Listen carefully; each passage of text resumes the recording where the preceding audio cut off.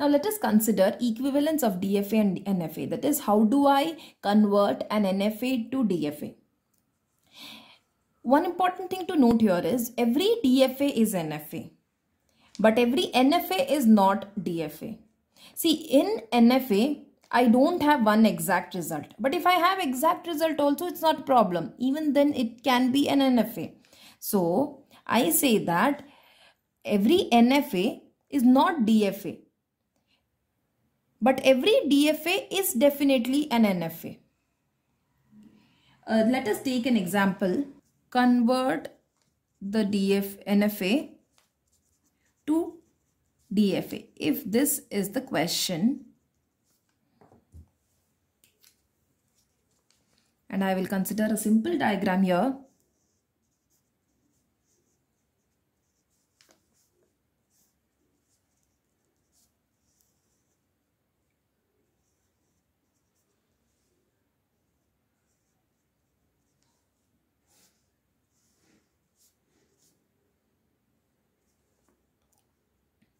I will do the transition table so that we can quickly mark our tables.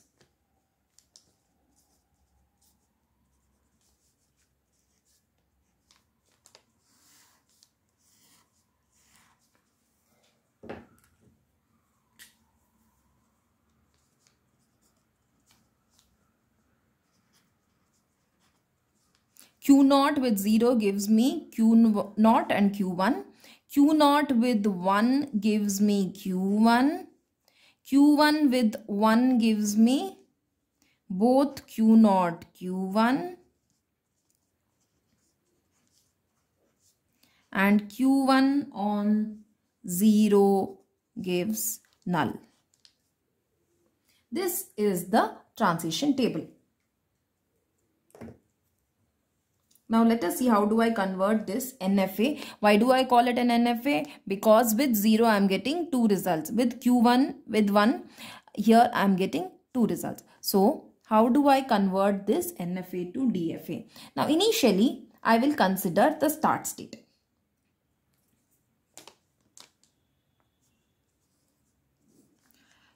I should check Q0 with 0 gives me Q0, Q1. Now, for me, this is a new state. Okay.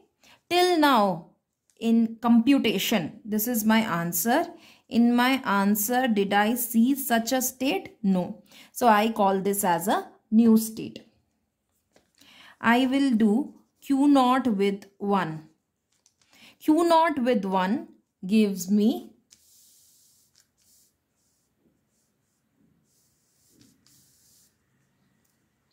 Q0 with 1 gives me Q1.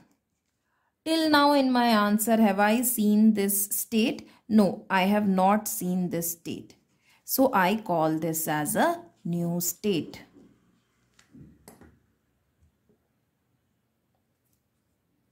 Now I have 2 new states here. What should I do here is, I should compute states for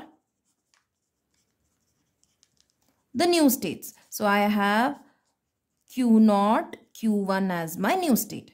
So I say delta of Q0, Q1 with 0 and delta of Q0, Q1 with 1.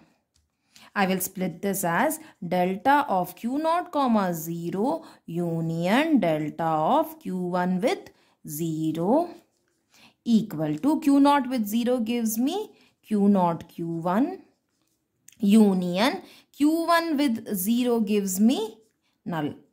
So I get the answer as Q0, Q1. Have I already seen this state? Yes, I have already seen this state. Not a problem. Now, I compute for this.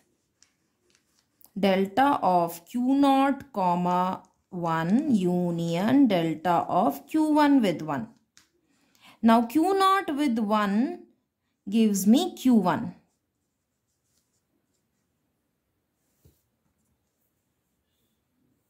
And union Q1 with 1 gives me Q0 Q1, giving me the result as Q0 Q1. Do I already know about this state? Yes, it is my the state, that is the for which I am computing. Okay. Now, so I have computed for this state and I did not get any new state here.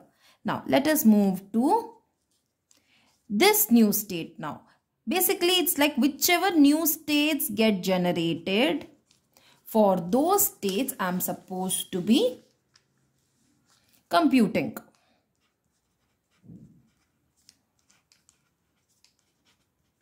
So I say delta of Q1 with 0, delta of Q1 with 1. Okay. Q1 with 0 gives me null. Q1 with 1 gives me Q0 comma Q1. Do I already know about this state Q0 Q1? Yes. It's not a new state. I already finished computing. Now, I got this null, which is a new state. Since it is a DFA, we compute for all the states here.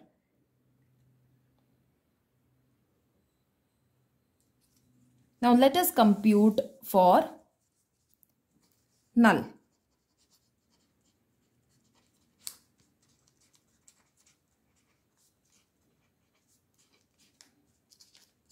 Null with 0 gives me null. Null with 1 gives me null. So now this completes the computation. Now first I will do the transition table, then I will draw the DFA. Now let us do the transition table. So in my transition table,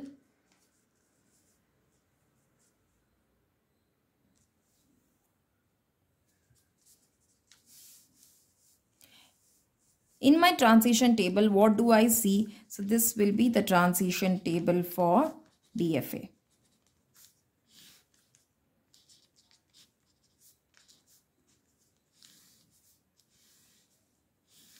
I got Q0 as one state. Then I got Q0 Q1.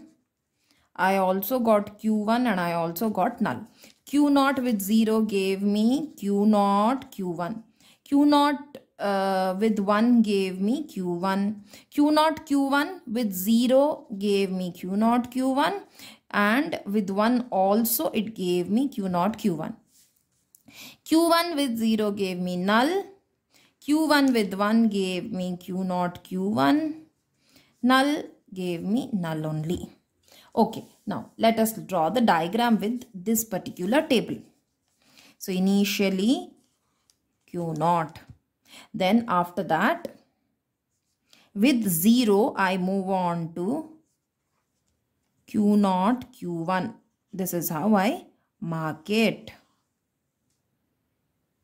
Then with 1 I move on to Q1. Q0 Q1 with 0 and 1 2 itself. Okay. Q1 with 0 it moves on to null.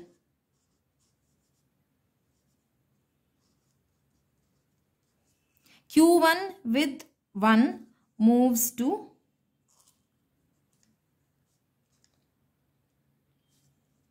Q0 Q1. So now this the above NFA is converted to a DFA.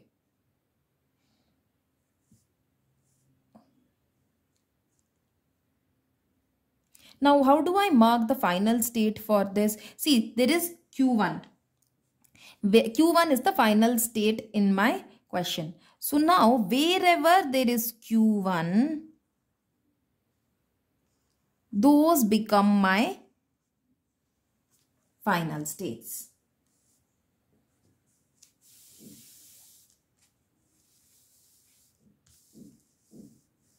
So basically what happens here is, see, DFA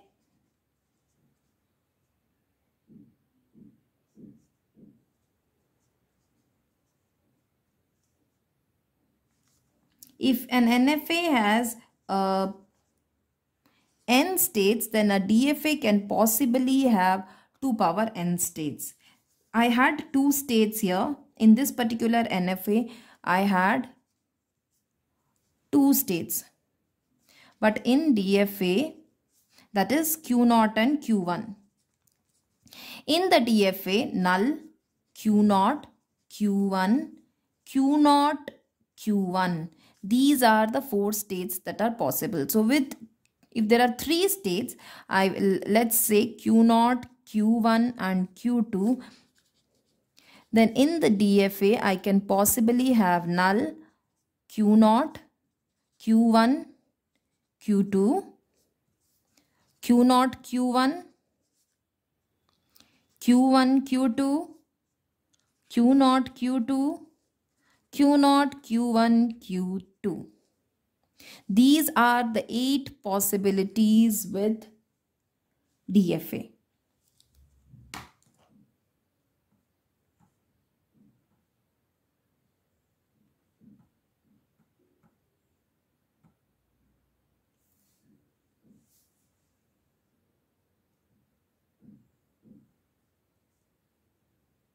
So if an NFA has n states, the DFA will have 2 power n states. This is a very important point to remember.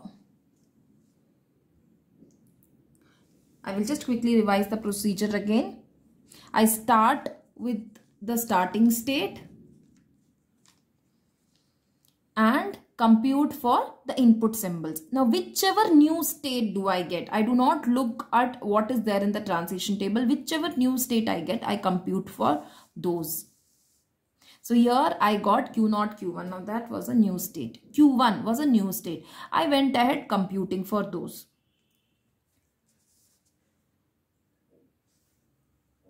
Then with Q0, Q1, I did not get any new state. With Q1 also, with Q1 I got null.